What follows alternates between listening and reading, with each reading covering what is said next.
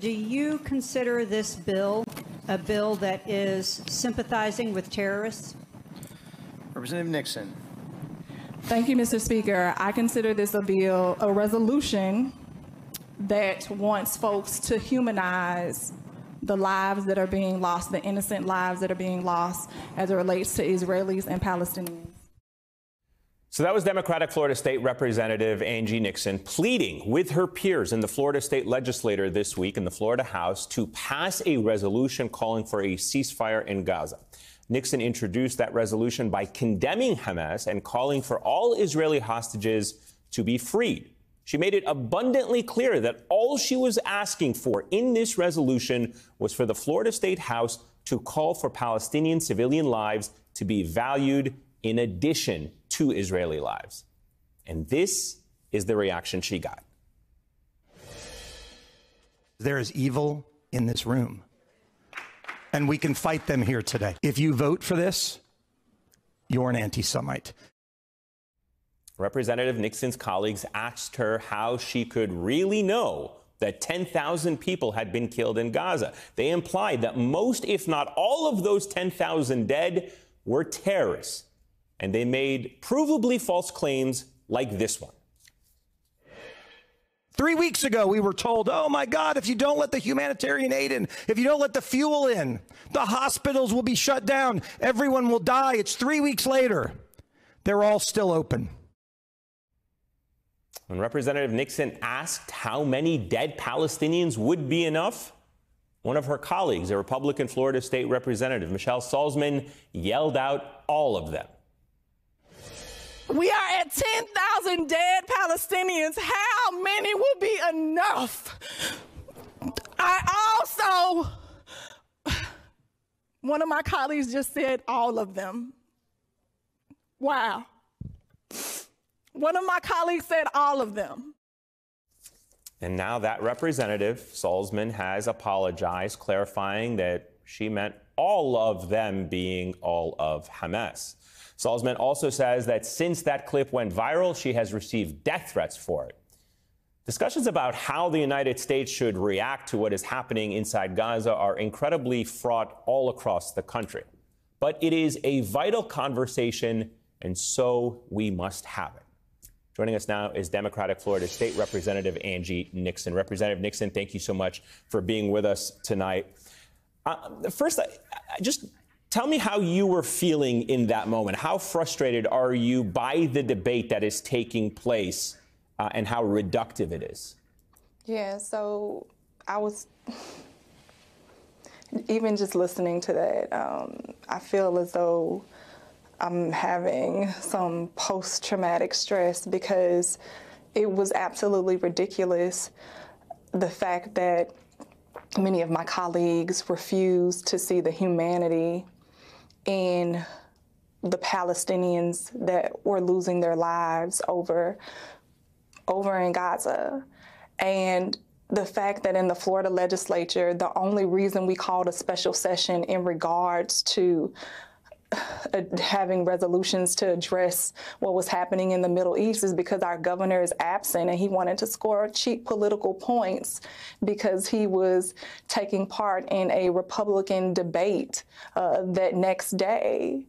It's upsetting that instead of focusing on issues like the affordability crisis in Florida and the fact that folks can no longer afford Florida. There's a 9,000 educator shortage.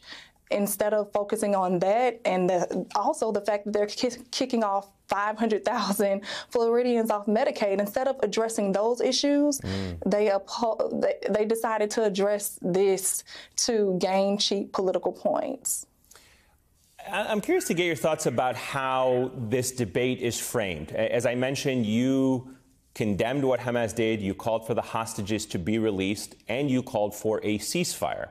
What do you say to the people who say that by calling for a ceasefire, you are supporting Hamas? That is now how the conversation in this country has been framed. We even heard the former Secretary of State, Hillary Clinton, say those who call for a ceasefire don't understand Hamas.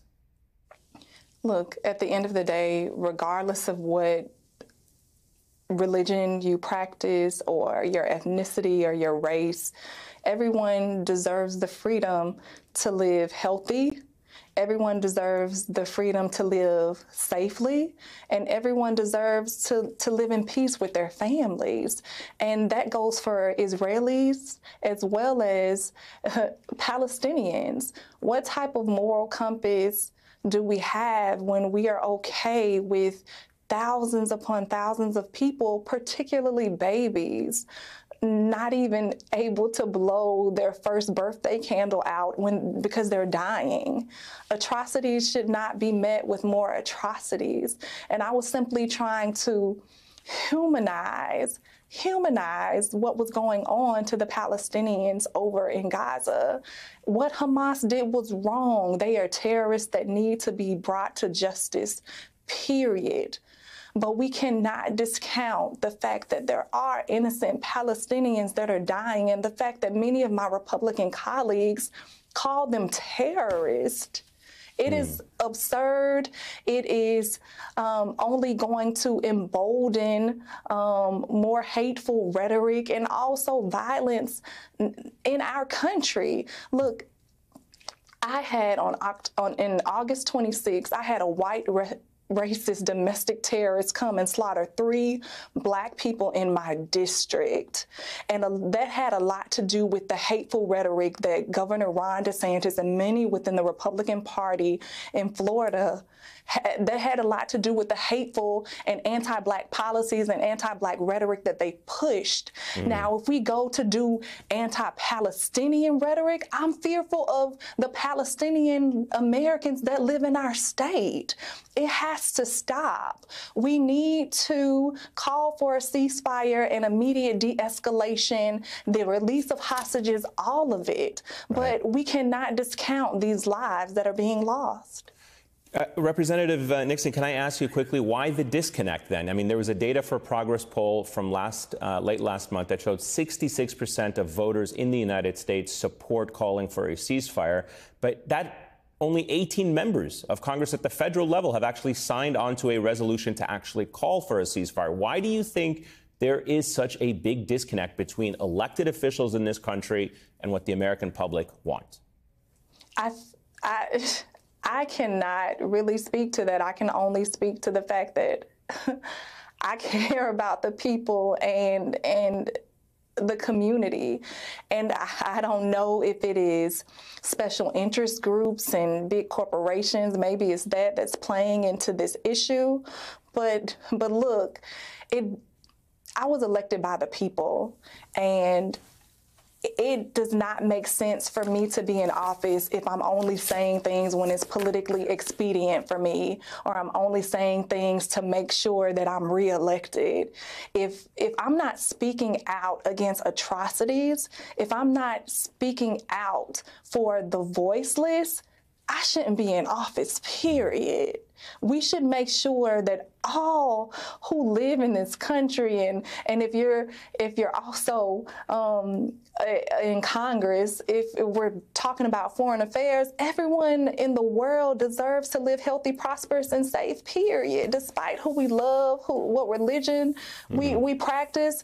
And, you know, the people in our country want to see Palestinians and Israelis living peacefully. And so we should definitely, as elected officials, use our voices to call for a de-escalation and an immediate solution to address those concerns. Democratic Florida State Representative Angie Nixon, greatly appreciate your time and your insights this evening. Thank you so much. Thank you.